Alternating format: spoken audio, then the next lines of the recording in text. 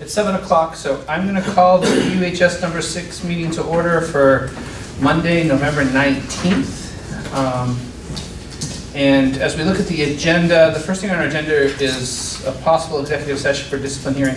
That is not happening, but we will have a brief executive session at the end of the meeting tonight. So we'll do that then. And let's move to the clerk's report. And is there a motion to approve the minutes of, I think it's supposed to say November 5th meeting, not, on my agenda it says October 15th, but I think it meant the November 5th minutes because those were distributed. Yes, everybody got those? Yes. Okay, so is there a motion? I move that we approve the minutes of the meeting November 5th, 2018. Second. Moved and seconded. All right, is there any additions, deletions, corrections that we need to make to those minutes? All right, seeing none, all those in favor? Aye. Aye. Opposed or abstentions? None. Excellent. Communications. Do any board members have communications this evening? Yes, Sean. I received an email from Elizabeth concerning the Latin. So I think Russ and I both got that email. Yep. And so I said that I actually have a copy of what she wrote. If anybody's interested. But anyway, I wanted to bring it up and then where it goes from there, whether it goes to finance or planning policy or, I mean, TCC, whatever. Yeah, I mean, I think maybe the next step is to schedule it before the TCC, because I know you wanted some time to prepare for it. So we're not going to talk about it tonight, but we should schedule. Steve, we should figure out a time to before our next meeting, maybe to get the to have a TCC meeting and talk about Latin. And so that would be a time when you could present to us. And I think that was in fact your suggestion as well. Yeah, I mean, I didn't know what the protocol was. Yeah. If we started with TCC, right? That's what I thought. Yeah, no, I appreciate it. And I wasn't exactly sure what the protocol was too. And I sent an email to Ricky to help figure that out, because budget season is starting. And if we're talking about next year, it's a good time to do that. So you guys will figure out a TCC meeting? Yeah. Sure. Before the next meeting. Well, what is that time frame as far as being able to even accurately discuss it, to even have an outside chance of getting it into this year's budget or discussion thereof? I mean, well, Wednesday I present the BUHS budget to the Finance Committee. Thursday. Wednesday. I got an email saying it was Yeah. It was changed from Thursday to Wednesday because Okay. of the holiday. Okay. But the board doesn't approve the budget until 17th, I believe. 17th. Yeah, 17th of December, yeah. So we could meet between my presentation on Wednesday Okay. and. I mean, often we meet just before these meetings, but I don't know if that would give us enough time to do that or not. I mean, that would be the 3rd of December, if I'm right on that. So would that be That's fine. if we Sure. did it like it's I think it's 6? I'd rather do it sooner rather than later. Yeah, no, I was wondering if we should try to push it up, next week instead. But the usual time is and we can do that. I mean, we could do it, maybe next Monday or. If my phone comes back. And Mondays and Fridays are my best day for meetings. I can't do it Monday evening, but what's that thing here? But I think if December 3rd, if you did a meeting at 6, It's 6 December o'clock. 3rd at 6, before this meeting, then they'd still have time to do any sort of, if anything needed to change from Wednesday to the 17th, it's time to do that. Does that sound good? I think so. I mean, I'm curious what your question you were talking about, I'm not sure your name. Russ. Sorry. No, I know Russ. Yes, I'm sorry. I was pointing, I was indicating the man to your right. right. Yeah, you brought up is the time, do we have enough time? Because he's presenting, the budget on Wednesday. That's the draft. Okay. Yeah. That's what I figured, yeah. There's plenty of time. Yep. Yeah. Because, I mean, just a reminder for budget stuff, and since people on camera will see this too, but the 17th, the board would approve the budget, we would approve the budget to go to the voters on the 17th of December. And then that goes forward, and until the meeting in February, really, nothing's done until that meeting happens. So, but there would be plenty of time between December 3rd and December 17th if a recommendation needed to come forward to make a Can I change. just ask a question dealing with this, Act 46 that we shall not be named? Because my understanding is that maybe the town meeting, I mean, things are changing. Will we be having a February meeting where BUHS, where the voters approve it, or do we know that yet? We don't know that yet. So that would be the earliest, presumably. The earliest would be that we February, but likely if we're forced to merge, then it will be later, or Okay. into the end of March. Okay. So that would be the soonest that it would go to the voters. Okay, Thanks. Okay. all right. So moving on to recognition of groups and individual visitors. Our visitor has been introduced, so we're good there. So is there a motion to go into consent agenda? So moved. All right, moved and seconded, all in favor? Aye. All right, so let's start with finance, building, and transportation. Okay, finance is in full flower, working on the budgets. We had a meeting on the 15th, and we approved some warrants to start off with, numbers 1079 through 81, 83 through 87, 89 through 94, in the amount of $2,228,968.26.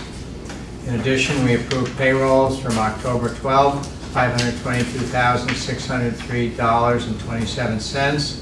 October 26th, payrolls, $520,871.37. The main portion of business at this meeting was to review the budgets for the Career Center and BAM's budget proposals, and we also spent some time talking about the long-term capital plan and discussing the methodology to move ahead with a study of the feasibility study for Matowich Field turf possibility.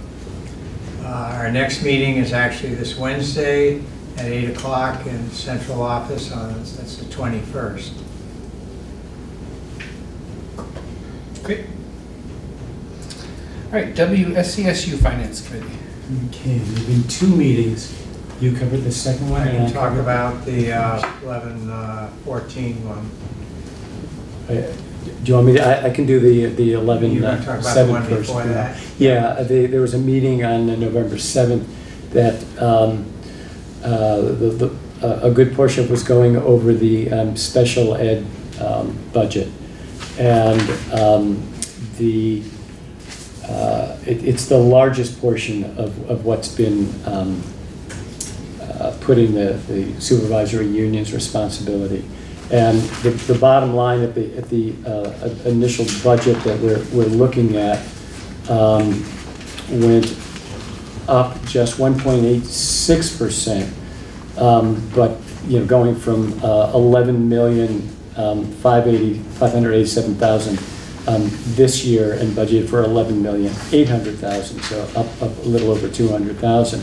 But the 1.86% increase compares to a budgeted, I'm not sure we know exactly what the health insurance increase will be, but it's budgeted, I think, at 10% at this point, and salary increases at 2.5%. So costs have been kept down in part.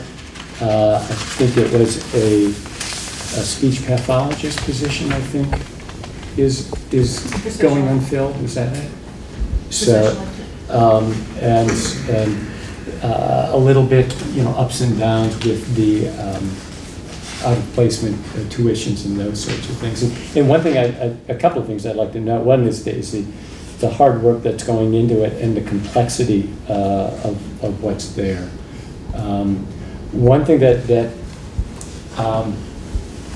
you know, a lot of the variability in these budgets has to do with the out of system tuitions and placements. And the union has been very good in terms of providing services in the school, so the tuitions have generally been going down over the years. But if you look in the budget, and if anybody wants a copy of this on the board, we can circulate. I've asked before if you want to see them, and there hasn't been nobody has asked for those, but we can distribute these so you can see these. But that one thing, looking at it, the expenses are put in school by school, district by district, and those can go up and down, particularly in the smaller towns where a family moves in or out or moves from town to town and those sorts of things. And it's been maybe 2 or 3 years now that while there are budgetary implications, the budgetary implications are spread evenly among all the different boards, and so that the small towns don't see the huge variability. So it's just done on a pure population level, which is something that I know I've been pushing or looking for a dozen or more years ago, trying to get that, and that did come through. And so we're seeing these things. And so what the concentration was looking at what's needed and appropriate for these specific kids, and not looking at, oh my gosh, but what's the implication on a particular town that may have some other budgetary stuff going on. So the focus can be on the student, which is really nice. So we went through that, a very good presentation there. Then we discussed a little bit the superintendent contract, which we'll continue to look at, and eventually the SU board, the SU Finance Committee will make a recommendation, and the SU board will ultimately put that forward. Also, we talked a little bit that was distributed the superintendent job description, which I think what we will do is to email that to. Yep, I was going to talk about it during my report. Okay, Yep. so I'll say that for your report. So that's coming up. And then there was a meeting the next week that I couldn't make, and Woody went to. Unless there are questions about special ed or the contract. So I sat in for Russ at the November 14th meeting, and that was basically one significant piece of business, but one topic, and that was the SESU administrative and supportive instruction budgets. It's difficult to throw out numbers, a percent increase and so forth, because as with a lot of things get changed back and forth from SU to various other districts. And in this case, one thing that's moving into the SESU budget will be the diversity program, and an addition of a half FTE there, and moving it into the supervisory union. Another factor that impacts us is that Guilford BUHS, which was under Guilford, the transportation is now being moved into SESU. So there's some numbers that would make it seem like there's a big increase, but that's not really the case. And also reminding you that a lot of these are covered by state assistance and so forth too. So we reviewed that budget, and that will, I assume, go forth with the other special ed and whatever. There's going to be at least one more meeting, the 29th, I believe that. Yeah, the 29th at 6 p.m. Yeah, I think on the schedule it's changed. Dates. It was the 28th. Yeah, and that will be, I'm not sure what the topic will be on that. You probably can come up with it faster than I can. Is it on the master schedule? Are you going to be able to attend that? Yeah, Okay. because it got pushed back to 6 o'clock, so I can get that. Yeah, on the master schedule it says the draft budget, but I'm not sure if we've gone through food service. Food service will be next week. It'll be next week, okay, so food service. Food service. Great. And then the schedule for board approval is on the 5th of December. We're going to move that to the 6th. I'll review all To the the 6th, dates. oh, okay, Most of the dates have had to change. okay. Great. Excellent, thank you, gentlemen. Planning and policy, It's not met. teacher curriculum committee. It has not met, but we will, 2 weeks from tonight. Excellent. AMS committee, It's not bad. WRCC. It's not met. Alright, so that's it for consent agenda. Is there a motion to approve consent agenda as presented? So moved. Second. Moved and seconded, all in favor? Aye. Okay. All right, so let's move to administrative reports. Why don't we start with Pam's? All right. Hi, everyone. I want to report out on a few events that have recently happened. I told you last meeting that we were doing parent-teacher conferences, and those went very well from what I could tell. We did surveys with parents. I haven't been able to review those yet, but felt I had a generally good feeling from seeing parents as they left that it went pretty well, well attended. We had a concert on the 7th, and the middle school band, chorus, jazz band, all performed. Well, there's different bands, a 7th grade band, 8th grade band, 7th grade chorus, 8th grade chorus. They also presented to us during the day, that day, and the music quality was really high. I was really impressed, and kids worked hard, and couldn't have been happier with the concert. And kind of sort of tied to that, we had the District Music Festival. That was this weekend. Of course, Friday we had a snow day, which threw a wrinkle into it, and they had to condense it to Saturday. But they auditioned in October, and so we had quite a few chorus students. I'll list them here: Maria Carfora, Lily Bingham, Kaya Burrows, Kaya Colby, Katie Baker, Hope Beach, Parker Hubbard, Michaela Newton, Carlton Newton, Chloe Bell, Josh Curtis, and Miles Ackerman Hovis. And the band students, and I think this was jazz band actually, Evan Wagner, Genevieve Redmond, Ani Kusanen, Miles Belove, and Dorian Paquette. I thought that list of band members was the band, but it's actually, I think, jazz band. So I got to double check that, whether I'm missing some students. Just jazz band for just jazz. All right. So Team Draco, and kind of last couple things going on. Team Draco went ice skating last week, and our teams do that frequently and enjoy it. Go to the Brattleboro, the Memorial Park, Whittington Skating Park. So those are the major school events that have happened. Today and tomorrow we'll continue work with proficiency-based learning. Julianne Egan helped prepare a bunch of work for our teachers today and tomorrow.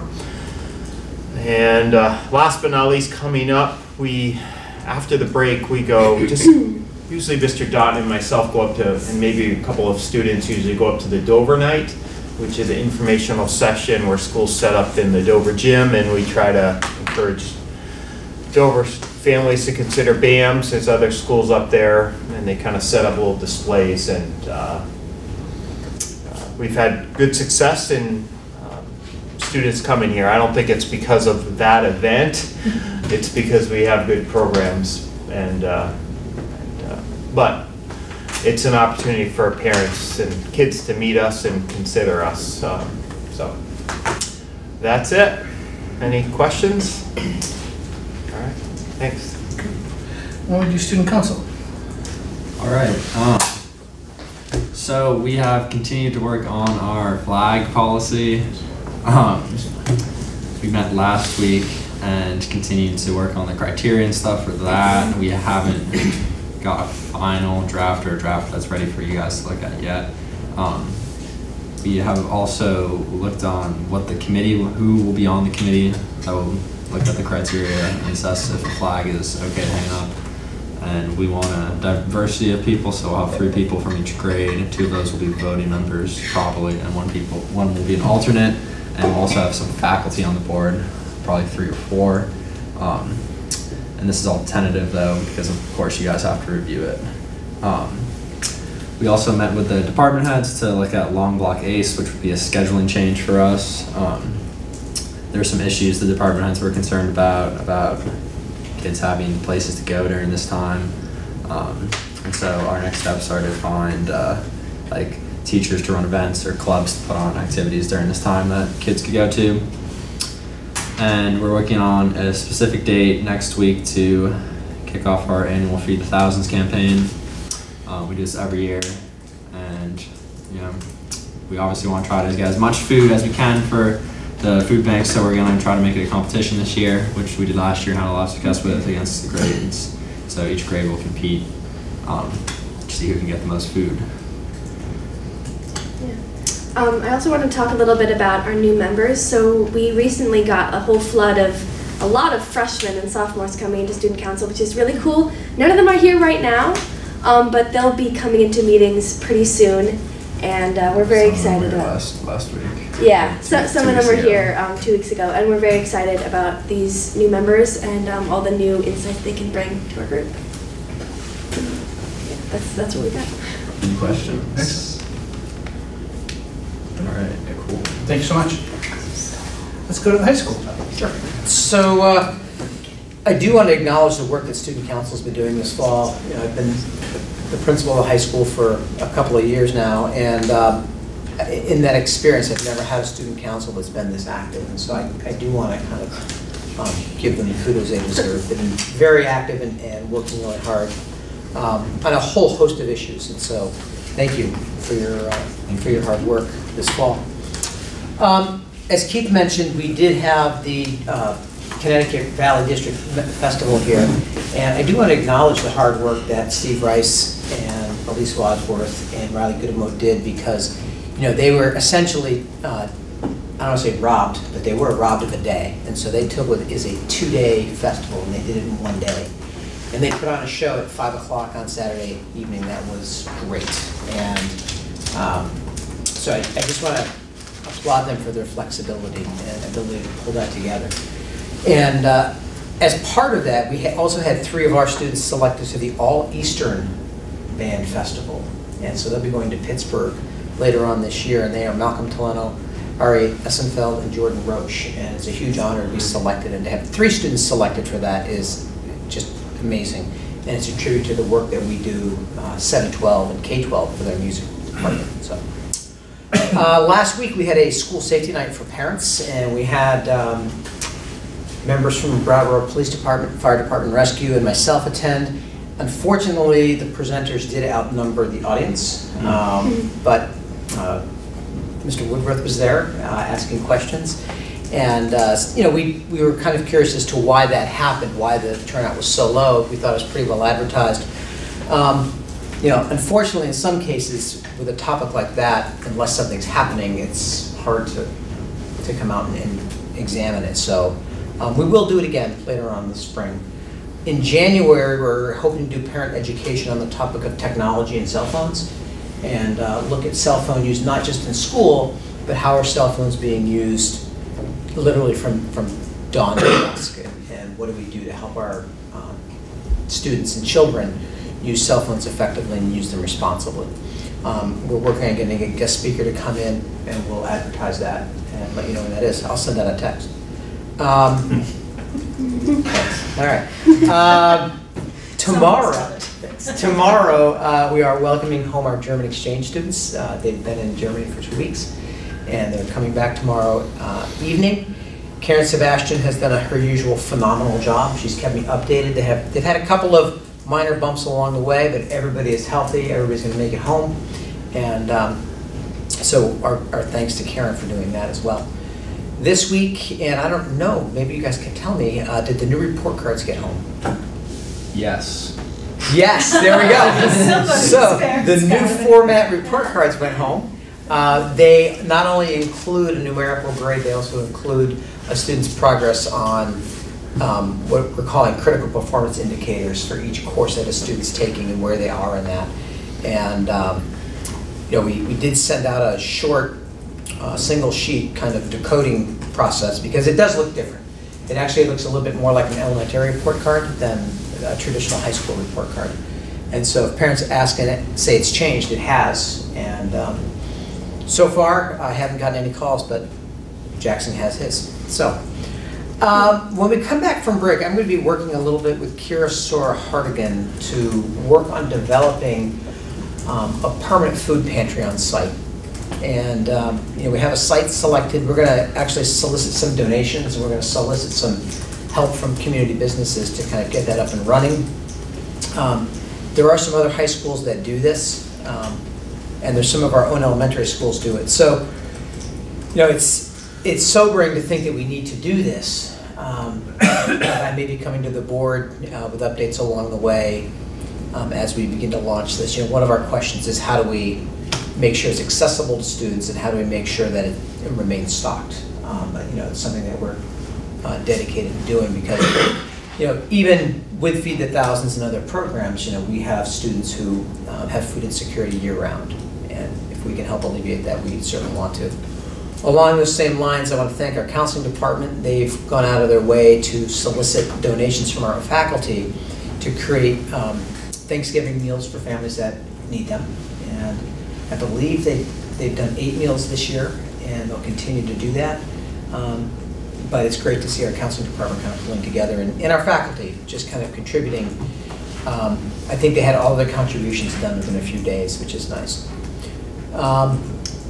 We did some in-service this morning, and today we actually did a little faculty-wide brainstorming about how would we improve culture at BUHS. That was a long process, but pretty worthwhile. And you know, we took literally hundreds of suggestions and whittled them down to 7 or 8 that as a faculty we're going to begin to look at after we finish our book reading this fall.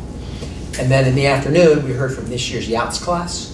And what they've done is they've done a whole faculty and student survey where they've asked questions about questions such as, you know, the question might be, I feel like my report card reflects what I'm taught. And have students answer that question, have teachers answer that question. And a whole series of questions like that. And they've identified areas where student responses and teacher responses diverge. And that's been very useful to look at. And they took us through a protocol today and then had us look at some of those responses and make comments on them. And that'll be an ongoing discussion with that class all year long. Ben Lord has done a great job this year again with that class, and we continue to look forward to that. And other than that, thank you, and that's that. Thanks. Just a brief comment on the safety meeting. Would have been nice to have some more parents there, but I had the occasion to talk with one of the parents who was there on the subsequent day, and he pointed out that the meeting was something that really gave him some reassurance that we are ahead of the curve in terms of planning for crisis. And that struck me too, particularly the things that you don't think about who gets involved. It's not just the police and the fire department, it's the public works department, rescue is a huge host of people that get involved. And there's a plan in place that goes into extraordinary detail. And that was reassuring to me and also to this parent. So hopefully we can get the word out to more people. I know it's a topic that a lot of people probably don't want to talk about, but there is a positive side to the reassurance that it provides. We don't like to talk about it, but we talk about it monthly at our WSESU leadership meetings, and Steve and I, occasionally Keith can join us. We meet every probably 6 to 8 weeks with first responders. We're always reviewing, updating, and we count on first responders to keep us up to date with what is best practice in the field. Because we're educators, they know about safety. BUHS 6 has drills quite often. Just had the hostile intruder drill again last week that we did, so to keep the students abreast also. Excellent, thank you. Let's move to the Career Center. Sure, start with parent conferences that we had on Thursday the 8th. I sent out a robocall to our other sending schools. As you know, the Career Center, besides students from BUHS, they also come from Twin Valley, Leland Gray, Hinsdale, or Bellows Falls. So invited those parents in also, and I think it helped. We had a better turnout than usual for some of those sending school parents besides the BUHS parents, so that worked out pretty well. Kathleen Forrester, our health careers teacher, is in the process of finalizing the approval of our licensed nursing assistance program with the Vermont Board of Nursing. It's a long, tedious process that would have been nice to have start a year in advance. So it's becoming finalized. We're setting up 3 clinical sites that we're writing contracts with right now with Brattleboro Memorial Hospital, Thompson House, and Vernon Green, where our students can do their clinicals. And they will have to do 52 hours of clinical work also. And that class will be 160 minutes long, 2 blocks long during the spring semester. So that's in the process. Keep your fingers crossed.